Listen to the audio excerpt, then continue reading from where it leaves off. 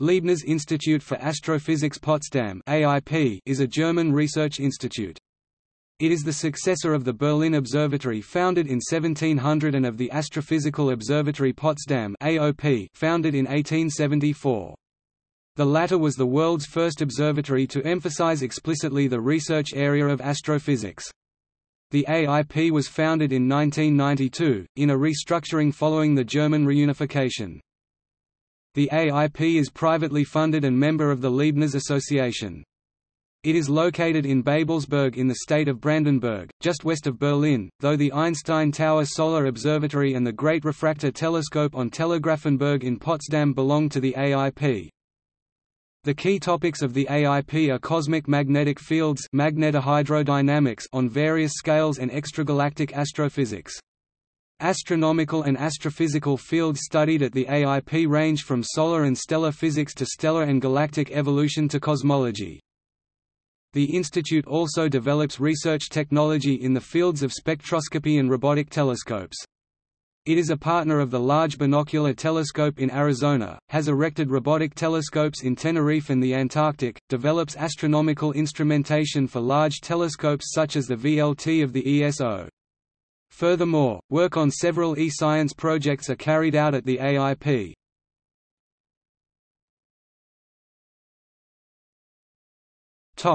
History.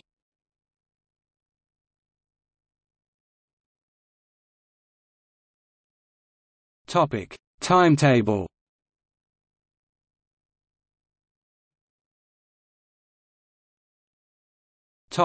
Origin. The history of astronomy in Potsdam really began in Berlin in 1700. Initiated by Gottfried W. Leibniz, on July 11, 1700 the Brandenburgische Societät, later called the Prussian Academy of Sciences, was founded by the Elector Friedrich III in Berlin. 2 months earlier the national calendar monopoly provided the funding for an observatory. By May 18 the first director, Gottfried Kirch, had been appointed.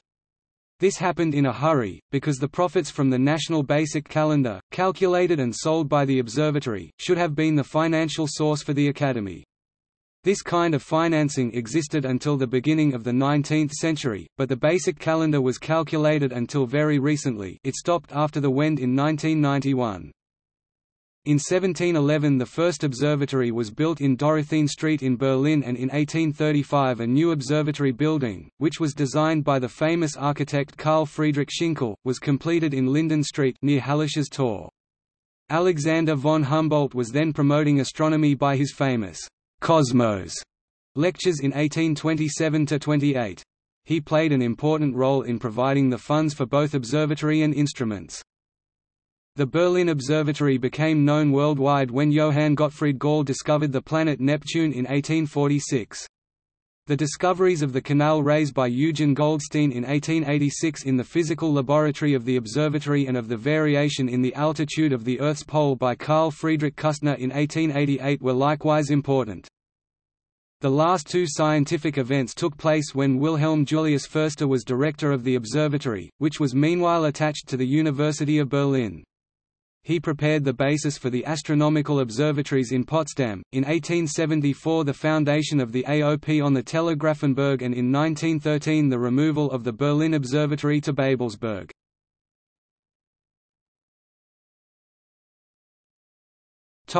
Foundation of the Astrophysical Observatory Potsdam AOP. In the middle of the 19th century spectral analysis was developed by Gustav Kirchhoff and Robert Bunsen. It enabled the acquisition of information on the physical parameters and chemical abundances of stars, by the spectral analysis of their light.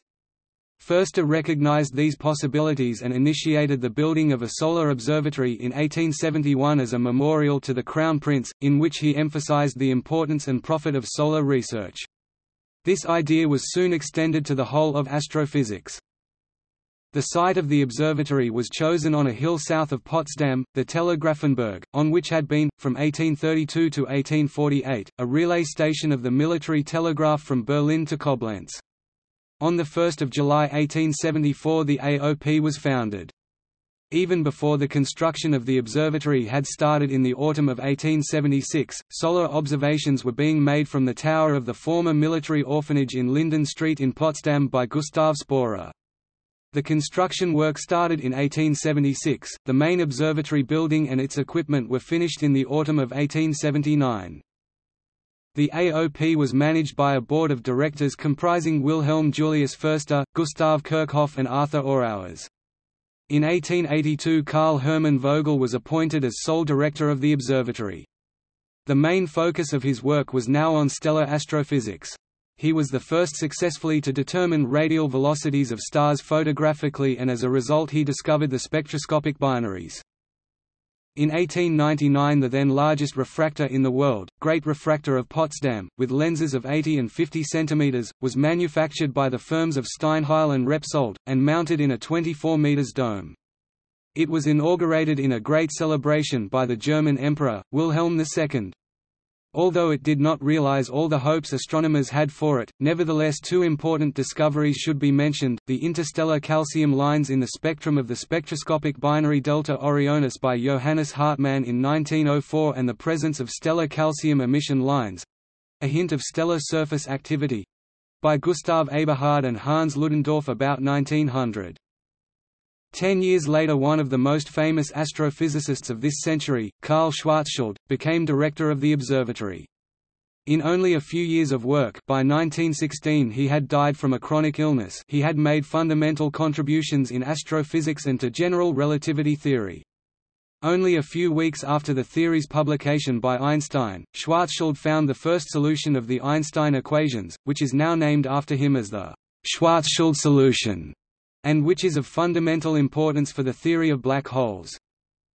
There exist further close links between the AOP and Einstein's relativity theory. In 1881 Albert A. Michelson first performed his interferometer experiments in the cellar of the main building of the AOP, that were to disprove the movement of the Earth through a hypothetical ether. His negative results were fundamentally reconciled only through Einstein's special relativity theory of 1905. To prove the gravitational redshift of spectral lines of the Sun—an effect proposed by Einstein's theory of general relativity—was the aim of a solar tower telescope, which was built from 1921 to 1924 at the instigation of Erwin Finley Freundlich. Though at that time it was not yet technically possible to measure the gravitational redshift, important developments in solar and plasma physics were started here, and the architect, Erich Mendelsohn, created with this peculiarly expressionistic tower a unique scientific building. Besides the work of Schwarzschild, in the following decades important observational programs such as the Potsdamer Photometrische Durchmusterung and the outstanding investigations of Walter Grotrian on the solar corona found recognition all over the world.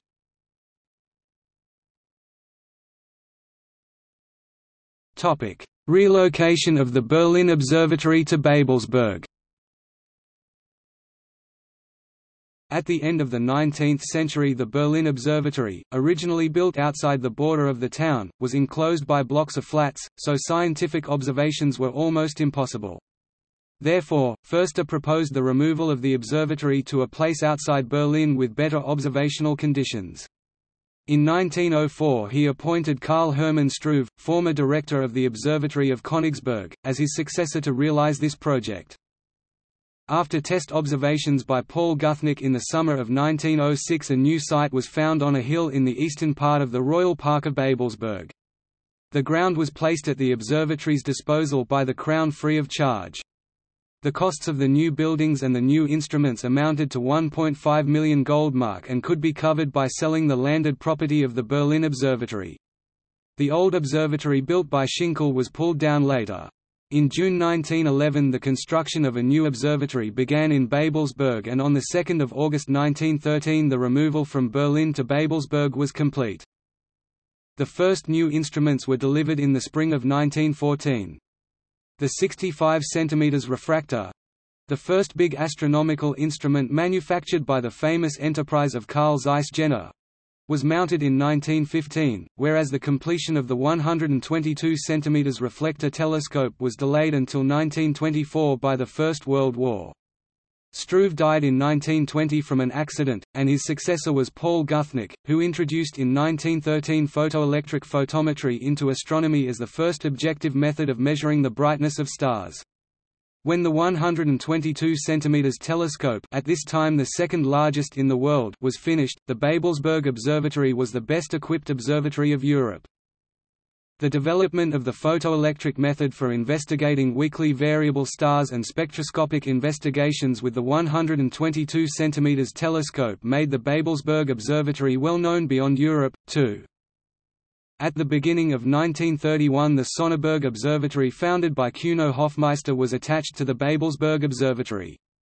For more than 60 years a photographic sky survey was carried out, which represents the second largest archive of astronomical photographic plates. This archive and the discovery and investigation of variable stars popularized the name Sonneberg all over the astronomical world. With the beginning of the fascist regime, the fortunes of astronomy in Potsdam as well as in Babelsberg started to decline. The banishment of Jewish co-workers played an essential role in this process.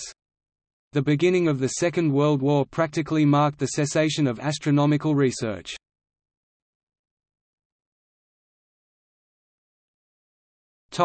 Developments after the Second World War. The new start after the war was very difficult. In Potsdam the Einstein Tower had suffered heavy damage by bombs, in Babelsberg valuable instruments, among them the 122 cm telescope, whose former building now houses the AIP library, were dismounted and removed to the Soviet Union as war reparations. Now the 122 cm telescope is in the Crimean Astrophysical Observatory.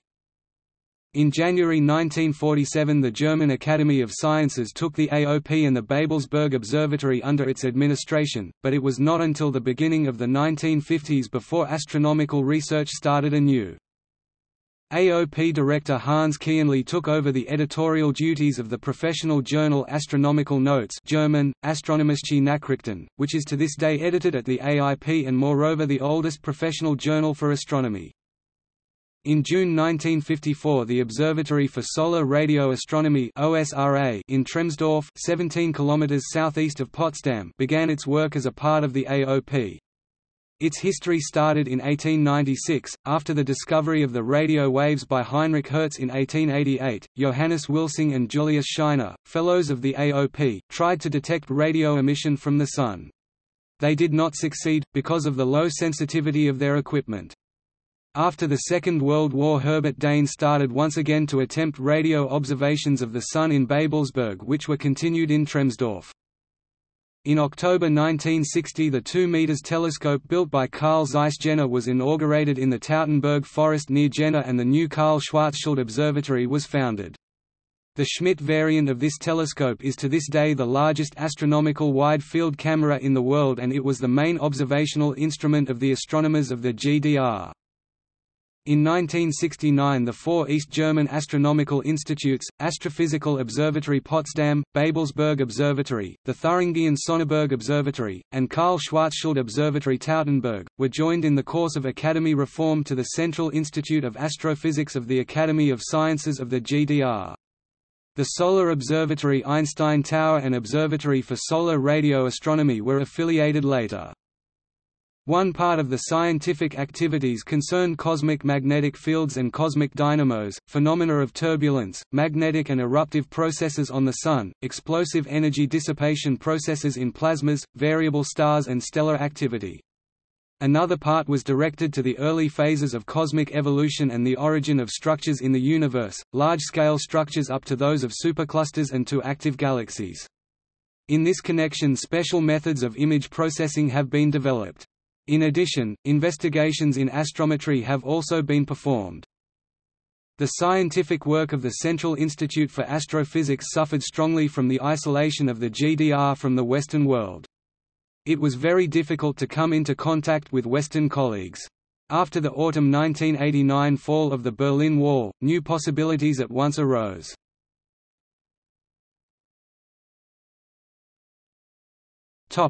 Reunification and the founding of the AIP. On the basis of the prescriptions of the Unification Agreement for the Academy of Sciences of the GDR, the Central Institute of Astrophysics was dissolved on 31 December 1991. On the recommendation of the Science Council on 1 January 1992, the Astrophysical Institute Potsdam, with a greatly reduced staff, was founded. It occupies the former Babelsberg Observatory site in Potsdam-Babelsberg. The Sonneberg Observatory and the Karl Schwarzschild Observatory are no longer affiliated with the AIP, but the AIP still operates the Observatory for Solar Radio Astronomy (OSRA) in Tremsdorf and maintains the Great Refractor and Einstein Tower at Telegrafenberg. Since then, the AIP has broadened its research areas, initiated several new technical projects, and participates in several large international research projects. See below. On April 15, 2011, the name of the AIP was changed to Leibniz Institute for Astrophysics Potsdam to emphasize the affiliation of the institute with the Leibniz Association. The institute retains the abbreviation AIP, as well as the AIP.de Internet domain.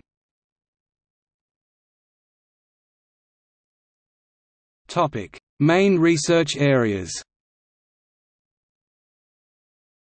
Magnetohydrodynamics (MHD), magnetic fields and turbulence in stars, accretion disks and galaxies, computer simulations, our dynamos, magnetic instabilities and magnetic convection. Solar physics, observation of sunspots and of solar magnetic field with spectropolarimetry, helioseismology and hydrodynamic numerical models, study of coronal plasma processes by means of radio astronomy, operation of the Observatory for Solar Radio Astronomy (OSRA) in Tremsdorf, with 4 radio antennas in different frequency bands from 40 MHz to 800 MHz. Stellar physics, numerical simulations of convection in stellar atmospheres, determination of stellar surface parameters and chemical abundances, winds and dust shells of red giants, Doppler tomography of stellar surface structures, development of robotic telescopes, as well as simulation of magnetic flux tubes. Star formation and the interstellar medium, brown dwarfs and low-mass stars, circumstellar disks, origin of double and multiple star systems. Galaxies and quasars, mother galaxies and surroundings of quasars, development of quasars and active galactic cores, structure and the story of the origin of the Milky Way, numerical computer simulations of the origin and development of galaxies. Cosmology, numerical simulation of the formation of large-scale structures. Semi-analytic models of galaxy formation and evolution. Predictions for future large observational surveys.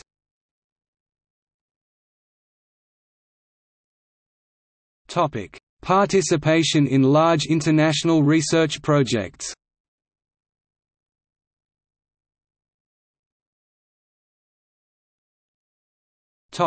Large Binocular Telescope. The Large Binocular Telescope (LBT) is a new telescope on Mount Grahams in Arizona. The LBT consists of 2 huge 8.4 meters telescopes on a common mount. With their 110 square meter area, the LBT is the largest telescope in the world on a single mount, only surpassed by the combined VLTs and Keck's.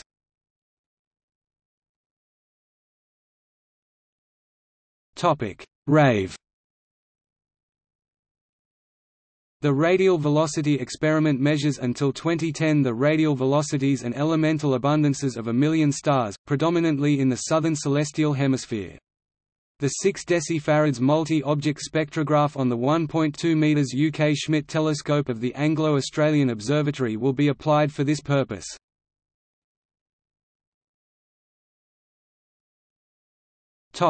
Sloan Digital Sky Survey. The Sloan Digital Sky Survey (SDSS) will investigate in detail a quarter of the whole sky and determine the position and absolute brightness of more than 100 million sky objects. Besides that, the distances of more than 1 million galaxies and quasars will be estimated. With the help of this study, astronomers will be able to assess the distribution of large-scale structures in the universe. This can provide hints about the story of the development of the universe.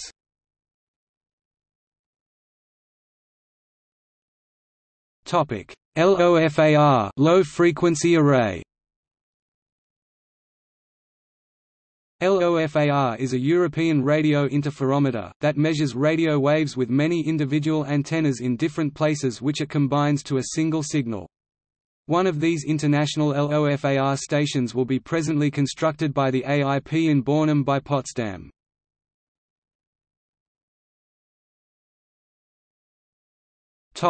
Technical projects.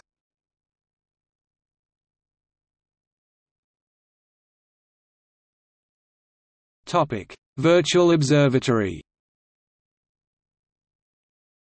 The German Astrophysical Virtual Observatory is an e-science project, that creates a virtual observation platform to support modern astrophysical research in Germany. It is the German contribution to international efforts to establish a general virtual observatory. GAVO enables standardized access to German and international data archives.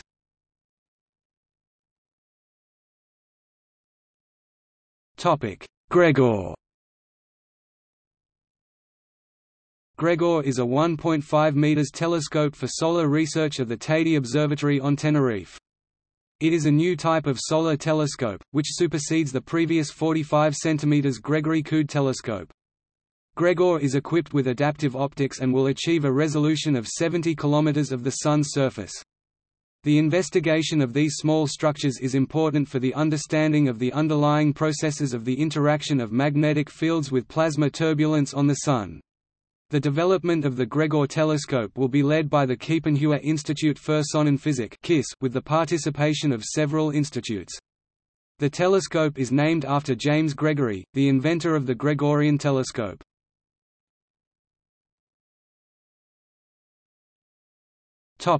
AGWs of the Large Binocular Telescope. The AIP is a partner in the LBT Consortium and contributes financially and materially in the construction of the Large Binocular Telescope.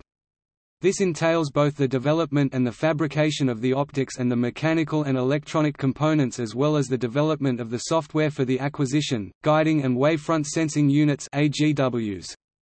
The AGW units are essential components of the telescope and indispensable for the adaptive optics.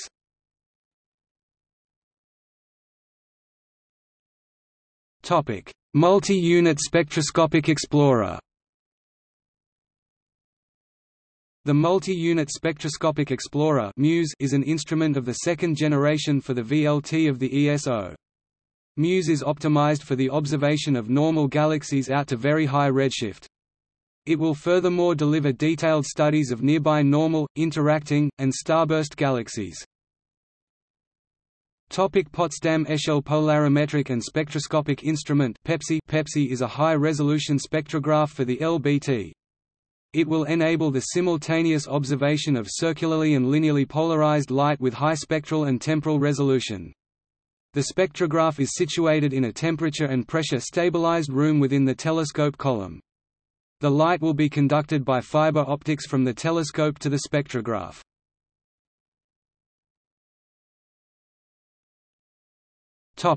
STELLA. STELLA is a robotic observatory that consists of two 1.2 meters telescopes. It is a long-term project to observe indicators of stellar activity of Sun-like stars. The operation occurs unattended. The telescopes decide the appropriate observation strategy automatically.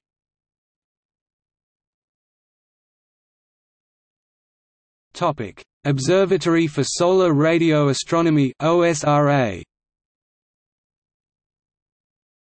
The Robotic Radio Observatory OSRA will record radio emissions of the Sun's corona with 4 different 4 antennas in the frequency bands 40 to 100 MHz, 100 to 170 MHz, 200 to 400 MHz and 400 to 800 MHz. The antennas follow the Sun automatically.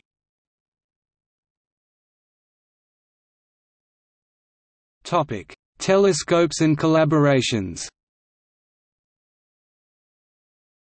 Einstein Tower Solar Telescope, Great Refractor at Telegrafenberg, GREGOR Solar Telescope, collaboration with KISS, Large Binocular Telescope, Meridian Circle, OSRA Solar Radio Observatory in Tremsdorf, Robotel Robotic Telescope, STELLA Robotic Telescope, Vacuum Tower Telescope (VTT), collaboration with KISS, Zeiss 70 cm Reflector Telescope, Zeiss 50 cm Reflector Telescope, Zeiss Refractor Telescope.